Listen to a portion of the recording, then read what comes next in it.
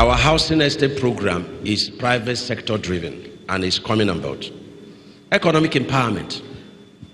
I will say that this is one area we can score ourselves very, very high, in our administration, because this is, one of the covenants that God gave to us. We've been able to empower 1,000 youths with 250,000 naira each. It's grant, it's not loan. We've been able to empower 4,000 widows with 100,000 each. It's grant, it's not loan. The beauty is that we train these youths, we train the widows, and today we have huge success stories about the breakthrough through this empowerment. A lot of our youths now have things they are doing with their hands, and this is a success story for us. We have 300 widows that we are paying 20,000 naira every month. We have bought 400 tricycles, and we give to our brothers and sisters that are doing Okada in Onitsha, in Anambra State. We have given grant of 140 million naira to our brothers and sisters that are doing hawking in Lagos streets, and quite a number of them is off Lagos street today, and they are doing meaningful things with their hands. We have also last 2 weeks empowered about 403 women with 86 million grants. We train these women. 80% of them are not Ebonyans. But our belief is that so far you are in Ebonyi state, you are an Ebonyan. And what we have done is that so far you will take this factory or industry or your business in Ebonyi state, you will get our support. And of course, I've mentioned the 50 million welfare program of Fadawali. We have secured 4 billion. We put 2 billion down, money we saved, and we borrowed 2 billion from Bank of Industry. We have a program together that we call Ebonyi State BOI Fund. And this money is for Ebonyans and non-Ebonyans that are resident in Ebonyi State. If you have any business proposal you can access this fund with 6% interest for a maximum of 5 years. A maximum of 5 years, provided the industry or factory or business will be here in Ebonyi State. If you are not Ebonyi man, Ebonyan by birth, it doesn't matter. You are an Ebonyan so far you're here. You're under our care. And we also looked at civil servants. Definitely, the pay package of our civil servants all over the country is a pitiable situation. And we believe that the economy is troubled. And the essence of civil servants is to work. And what do you work? If 90% of the funds we are earning from Federation account is used to pay salary. So I term it social security. So to balance the situation, we now feel that the excess time of our civil servant could be used in doing agricultural business. And so we've been able to save 2 billion. And graciously, Bank of Industry, the first of its kind of a program in this country, was able to give a loan of 2 billion. And by 6th of June, this funds is going to be disbursed to our civil servants. We already have over 500 cooperative societies. We reduced registration of cooperative societies to just 5,000 naira. And the time to get registered to 24 hours. And so with this, our civil servants, 10 persons per cooperative, over 5,000 is going to be benefited in the first phase of this program.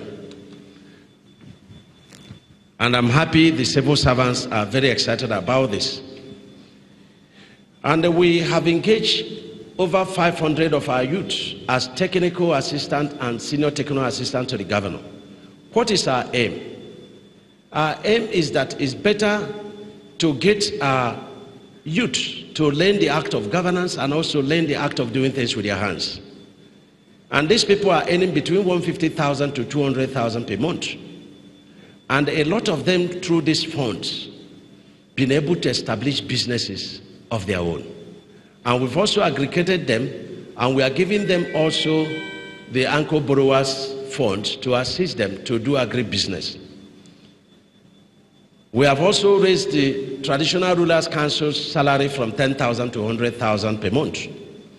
We bought over 130 vehicles, SUVs, jeeps to our traditional rulers. It's only in Ebonyi State you will see every traditional ruler that is going with a jeep. And so it's become fashionable to be a traditional ruler in Ebonyi State. When we came on board in December of 2015, we paid the 13th month, which means 100% of basic salary and the allowances to our civil servants. Subsequent months, we had paid 50% of their basic salary in January to assist them to cushion the effects of harshness of the month of January.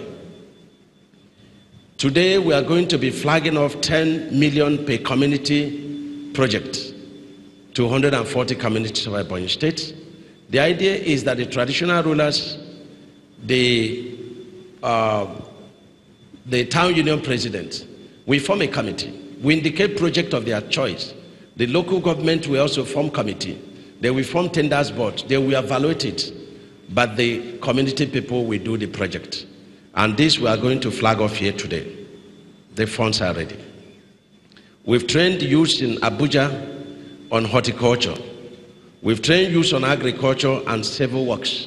When you come to Ebonyi State, you will be able to find out that Ebonyi State is a construction site. Everywhere you turn to, you will see a lot of our people working. And let me also emphasize that 95% of our projects are indigenous. We've reduced capital flight to over 95%. And this gives me joy. Let me also say that the youths are also exposed to 2 billion Anchor Borrower Scheme, thanks to the federal government and CBN Governor, Minister of Agriculture, Minister of Finance. We also have currently 8 billion loan that we are giving to Ebonyans to assist them in agricultural program at 9%. On the issue of welfare, I have mentioned the issue of 50 million on welfare department. The most significant aspect of this welfare department is the issue of Ezilo, the peace that has returned. Your witnesses that Ebonyi State in the past administration was turned to a pool of blood, and curses came upon the land.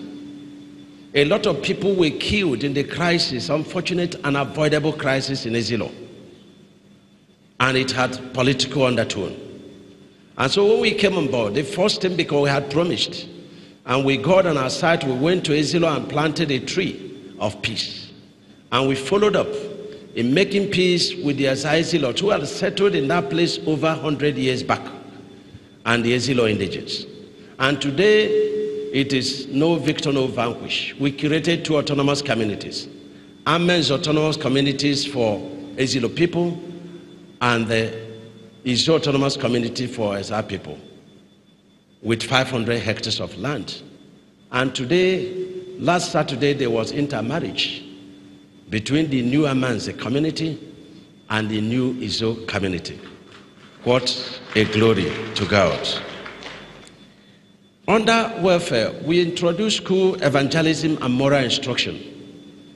We have ministers of God that go around our primary and secondary schools to inculcate in our people the etiquette of our cultural values, which is honesty, fear of God, and hard work, and commitment to their studies, and believing in God and believing in themselves.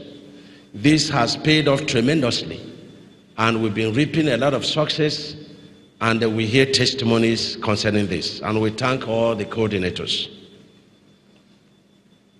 Time will fail me to mention of the great achievements of Her Excellency's office in our pet project of soccer, but today we've been able to reduce, if not totally eliminated, genital mutilation of our female sisters and daughters in Ebonyi State.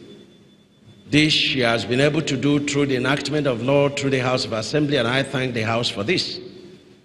Also, child abuse, child trafficking, and other molestation of women are also prohibited through the law that she enacted.